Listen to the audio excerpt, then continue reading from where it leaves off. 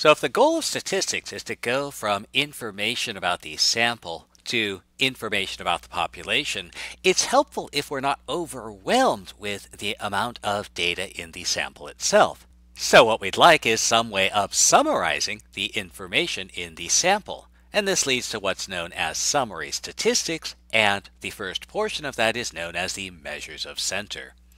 So one way of looking at the basic problem is the following. Suppose we have a set of data D.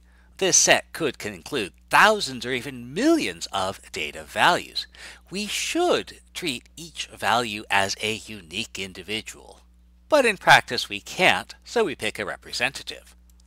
And this leads us to one useful definition. A statistic is a value that represents some feature of a set of data. So how can we do that? Well, let's work with some actual data. Suppose we have 10 students take a quiz, and the quiz scores are 4, 5, 8, 9, 9, 7, 10, 9, 2, and 8. So we want to pick a representative value, and so the important question is, what shall we pick as a representative?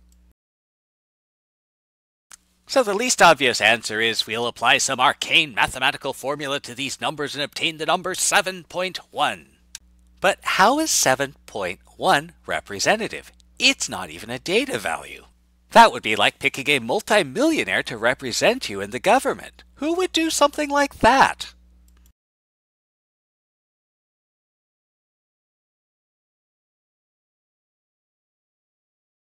So there are much better answers. For example, we might pick 9. Since more students got 9 than any other, 9 is a representative value.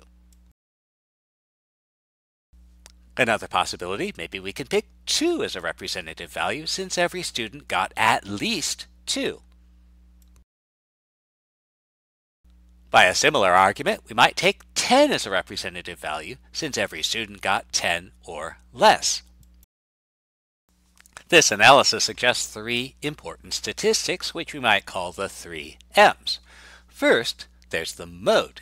Given a set of values D, the mode is the most common data value.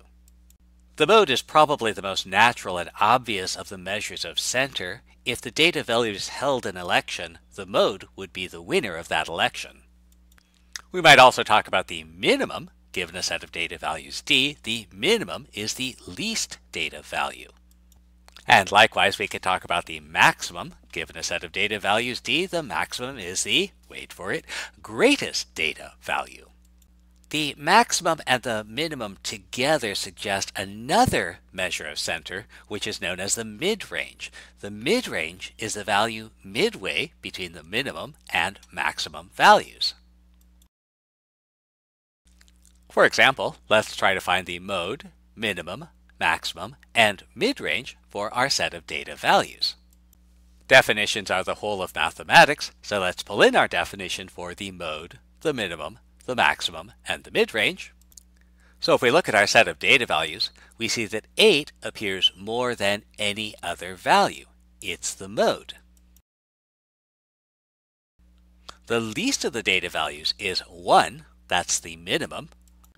The greatest among the data values is 10, that's the maximum. And the mid-range will be the midpoint of 1 and 10. That's 1 plus 10 over 2.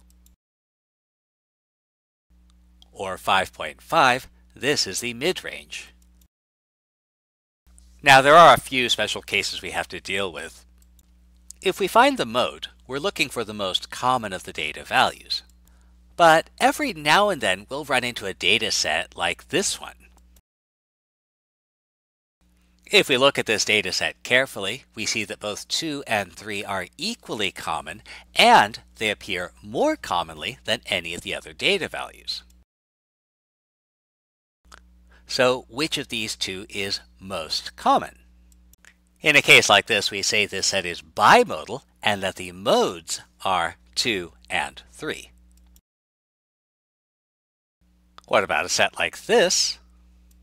Here we see that several values are equally common and appear more commonly than the others. Typically, we'll say a set like this has no mode. In some sense, there's too many things that are competing for most common, and nobody wins. Now, if we accept an answer like no mode exists, then the mode can be calculated for any data set, because all we have to do is find out which data value is the most common. But the minimum, maximum, and mid-range can't always be computed, at least not in any meaningful way. For example, suppose we take a survey over favorite colors, and we code our responses as 1 being the color blue, 2 being red, 3 being green, 4 being puce, no idea what color that is, and 5 being none. And so our responses might look like this. Now we can look at this data and say, well, our minimum is 1, the maximum is 5, and the mid-range is 3. But these values have no meaning because the data is nominal. The numbers 1, 2, 3, 4, and 5 are just names that mean blue, red, green, puce, and none. There's no order of the color, so a minimum or maximum color doesn't make any sense. And since there's no order, the middle color doesn't make any sense either.